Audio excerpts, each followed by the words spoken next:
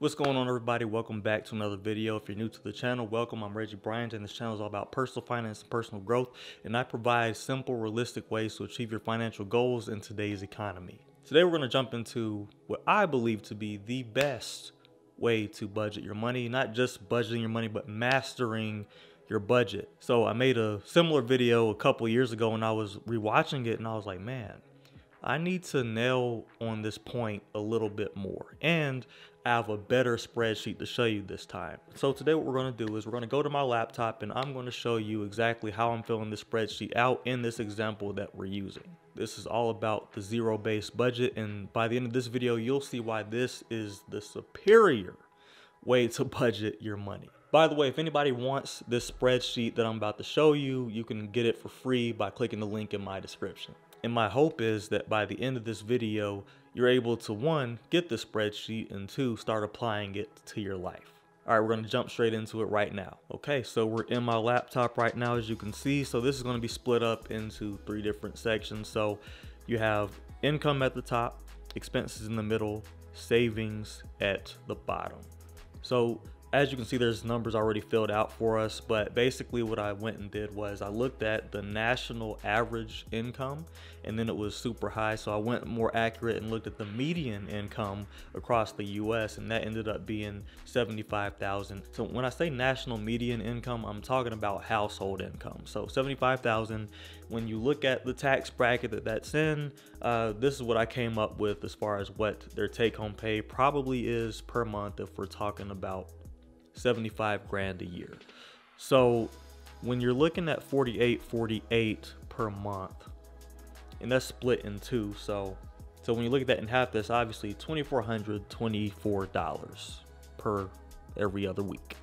And the reason I encourage you to look at this as cut in half, not just how much you make per month. This right here is simply the budget planner sheet, right? So this is just planning your budget, and I always say to plan for worst case scenario. So this number right here, it doesn't account for overtime, it doesn't account for really any side hustles or anything like that at this time, or even tax returns. This is just purely looking at what you make from your job. Now, if you do have a side hustle and you expect to make a certain amount, you can put it up there. But for the sake of this example, this person does not have a side hustle, and they are not expecting tax returns at this time. Maybe they'll do it later in April. But for right now, $4,848 is what they're getting per month. So if you split that in half, that's a more realistic way of looking at your monthly budget, because mostly everybody has a time of the month where they're basically in the negative, or they're right at breaking even until the next paycheck comes. Then when the next paycheck comes, it's like, okay, I can ball out of control a little bit.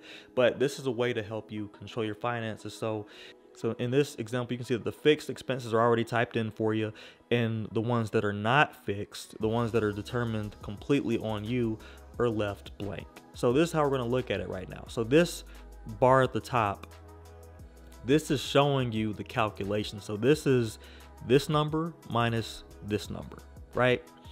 So you have $1,748 still left to spend. So as Warren Buffett wisely said, do not save what is left after spending. Spend what is left after saving. That's what Warren Buffett said. That's what we're going to do in this example. And this is how we can really make this zero-based budget go to your advantage, because how many of us are like, okay, I have 4,800 and blah, blah, blah, and this is what we're going to do with it, and okay, then we're going to save what's left. And you might find that you're not able to save that much because of it. So what we're going to do in the most effective way possible is we're going to do this. We're going to say, okay, these are the expenses that I absolutely have. You're going to find which half of the month is the part where you have the most money left over. So dropped the mic on accident. Okay, so we're gonna start filling some of these other ones in, but first, it's okay to go to this side to the left and put which part of the month this comes out of. So the first half, we'll just put first and second just for the sake of this video. I'm gonna like time lapse this.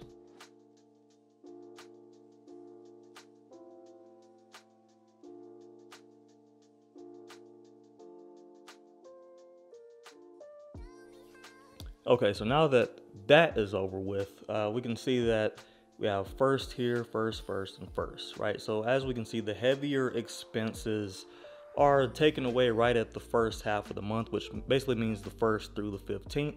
And if we decide to add this number up, so if you do the math and add up all the firsts, including, don't forget about giving, because that's going to be each check, so you have to divide this by 2. But when you add all that up, the number of all your expenses are going to be $2,584.50. So I'm going to write that down so I do not forget about that number. Boom. And this is just for the first half of the month now. That's going to leave you negative $160.50. And a lot of us are like that. So if you're looking at this from a perspective of month to month, yeah, it's going to look like, okay, well, I'm positive $500 or $600 or whatever your number is. But if you don't look at it from a 2-week perspective, that's when you can miss stuff like, oh, wait, after the first 2 weeks, I'm negative $160. So now we need to start thinking about, what buffer do I need? You could say your buffer is $160.5, but things might come up. You might need to buy certain groceries. You might need to replace your pots and pans. You might end up spending more money than you think you will on the numbers that we have not yet identified based on our budget. And that's what we need to start thinking about. This is how to properly budget. You look at your fixed expenses that are extremely important, and then you look at the first half of the month, and obviously that's where we're negative. So if it were me, I'm looking at this, I would say I need a $300 buffer in my checking account, and I would work on the second half of the month to create said buffer, put it in my checking account, keep it there, and make sure I really don't touch it. So now if you have a $300 buffer, that means at the end of this, where you're negative 160, you should have a positive 140 or 139.5 to be exact. But that's what we need to think about. We also need to think about, even if I have a buffer, how much do I want to give myself for groceries? And do I even need to think about eating out? And also, how much is gas going to cost me? Do I need to add to my buffer? How is this going to work? This is the critical thinking that it's going to take. You only really need to do this critical thinking once, like assuming your income doesn't change and assuming your expenses don't change. You do this one time. Like, let's say you start this budget sheet in February. Well, guess what? You're set for the rest of the months once you figure this one thing out. That's why we're doing this exercise right now, so you can figure it out. So anyway, now we're going to do the second half. And you'll find that in the second half of the month, we'll have a lot more money. So we're going to go ahead and do the math. So the second half of the month, if we're looking just at fixed expenses, is going to be $482.50. So if you subtract that from 2424, you will have, I'll put it down here, $1,941.50 right at your disposal. That's how much you'll have left to spend if we're just looking at half and half. And you'll find that if you take this number and add this number, which is a negative number, so you're basically 1941 minus 160, you will come up with this number at the top, which shows you that this number is accurate if we're just looking at the full month. But this is just like a zoom in of that, showing that actually this is after the first couple of weeks and this is after the second couple of weeks, and that's how we determine this number up here. Now, if you're confused about the giving part, that's just me. That's how I do things. I tithe every month, so that's at least going to be 10% of every one of your paychecks, and so that's where I got this number from, and that's why that must be divided by 2 and added to each one of these. But anyway, going back to that Warren Buffett quote that I talked about a second ago,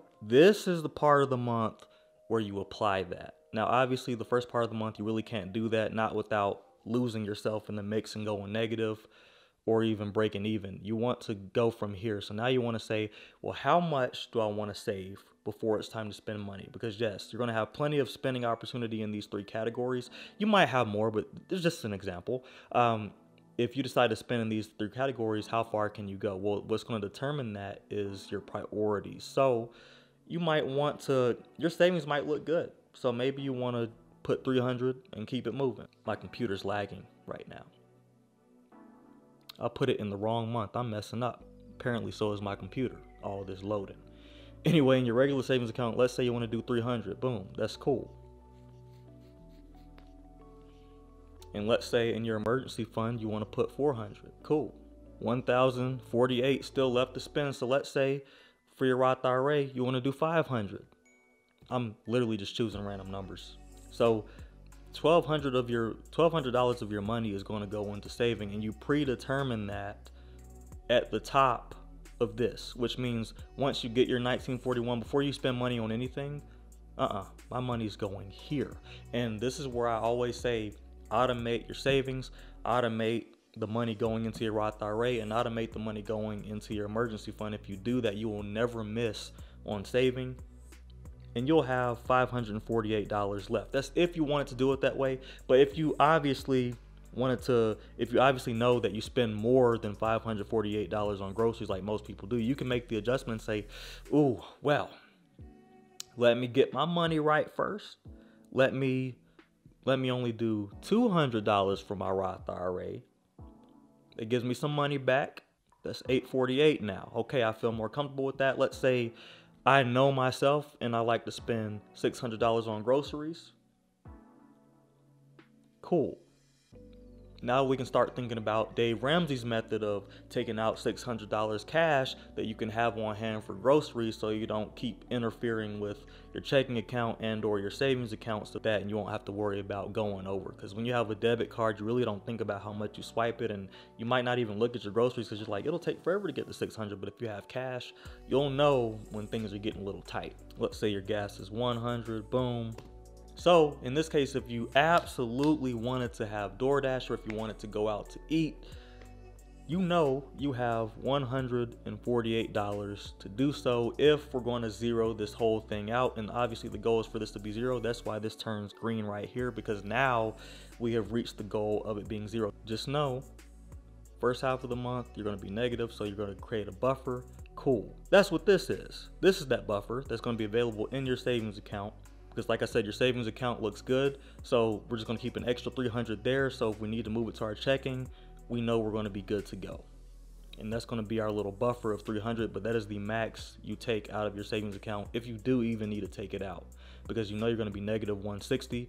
One thing that sucks is having an unexpected bill on top of knowing that you're going to be low at the end of the month, and then you go negative, and then you have a fee to pay. That sucks. So been there, done that, got the t-shirt, not doing it anymore. So for you, you're going to have that buffer, and then you're going to assign the amount of money you want to go to your emergency fund and how much you want to go into your Roth IRA, so you can still build wealth even though you might feel like you don't have that much to go towards it. That's how you get it started.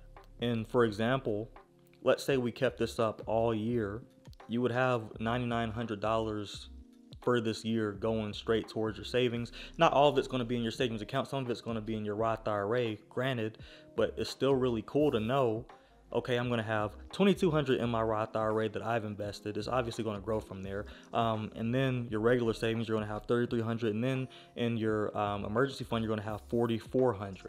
So a little can end up being a lot. Now, if you keep this up for years and years and years, like I have on this spreadsheet, you're going to stack up a lot. And the idea is your salary is going to increase over time. It might be percentage by percentage, but it's still going to increase over time.